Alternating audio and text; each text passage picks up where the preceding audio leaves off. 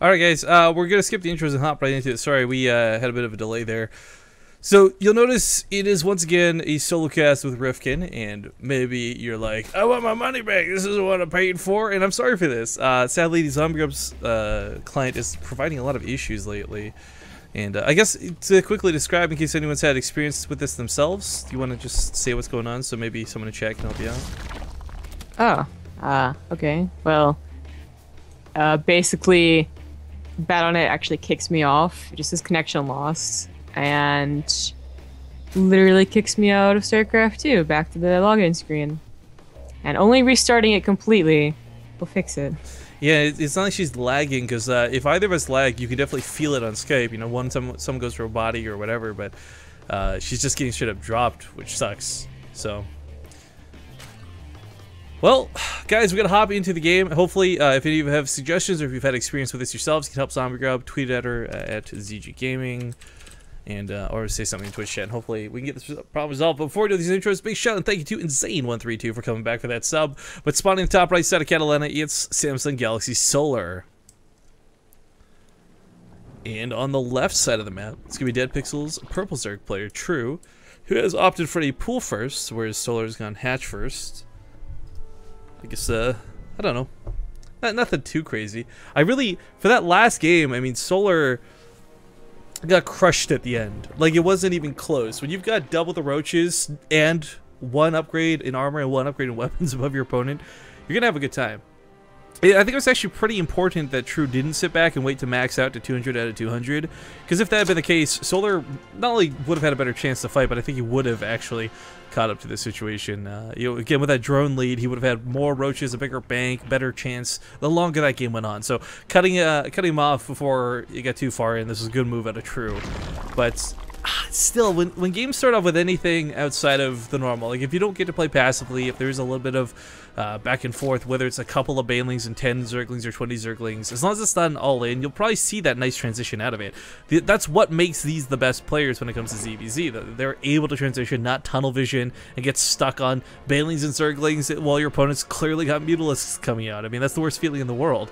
Catalina is a pretty good map for mutalisks, and I gotta tell you, if we had like someone like Impact in here, or you go even further, someone like Suppy, you would definitely expect to see something like mutalisks. But for the most part, I'm expecting roaches again, given the opportunity, given the fact that maybe there's not too much damage taken in the early game. But that's always a big maybe, because as good as these guys are, it doesn't take much to slip up against somebody that's that good at the game.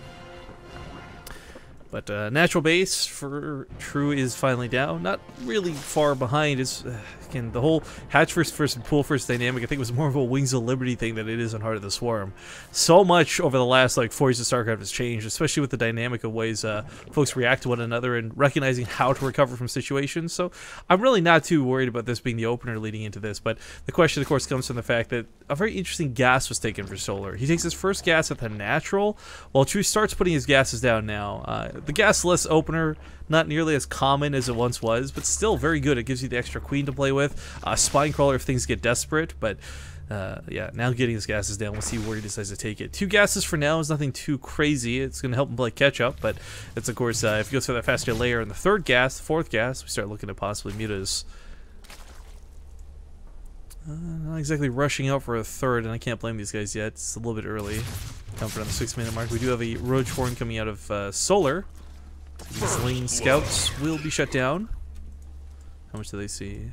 Actually, they saw both gases at some point anyway, so he knows his opponent's on 2 gases.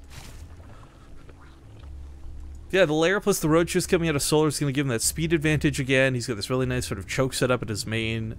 It's kind of interesting because I know Solar's still participating in GSL, and of course there's Pro League on the side and all these things.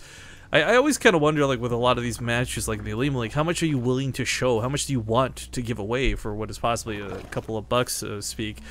And we might see Solar play the same way all 5 games, depending on how far this goes, depending on what he does or doesn't want to reveal. I know that he had actually messaged me about our next tournament saying he really wants to play, but he might not because at the end of the month he's got his GSL matches and doesn't want to give too much away. So just going to keep that in the back of our minds as this series continues. But 3rd base from both players, matching each other in timing pretty nicely. Looks like that Overlord will barely get away, but we'll well, Solar's starting to move to his roaches, and he's got speed and all these other wonderful things like +1 on the way.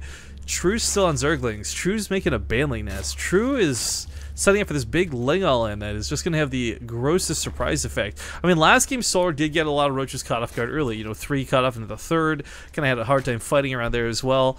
I don't know if that's going to be the same case, because there's this really nice choke set up here in the natural, and that 3rd base could still be canceled, whereas last time it was a matter of do or die.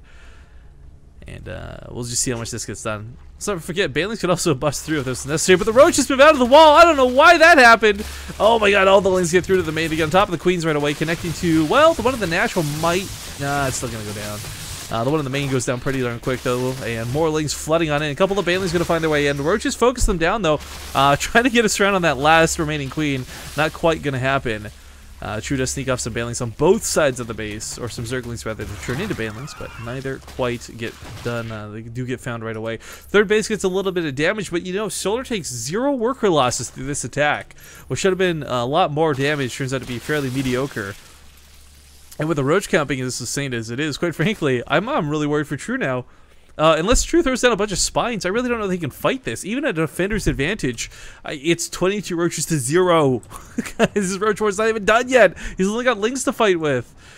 Maybe he gets Solar to come back home with a Ling attack. Maybe this counterattack's enough to drive Solar to say, I don't want to give up this attack. I don't know what's waiting for me on the other side of the map, but True just doesn't have enough of anything. There's more Lings, 36 Lings. That's a great amount of Lings, but numbers don't mean jack squat if it's just Lings versus roaches. A couple of the Queens get involved with the fight. Looks like these other ones are going to come back home. He'll go for this full surround. He's going to try and fight this out best he can. Oh, the misclick as the Lings rally in the middle of nothing while the rest of the Lings die. Drones are pulled into the fight, but Solar's just got such a powerful attack that has not been stopped. The Queens are dead. The Lings are gone. And that's it for game 2. GG. Solar will take the game, evening up the series now 1-1.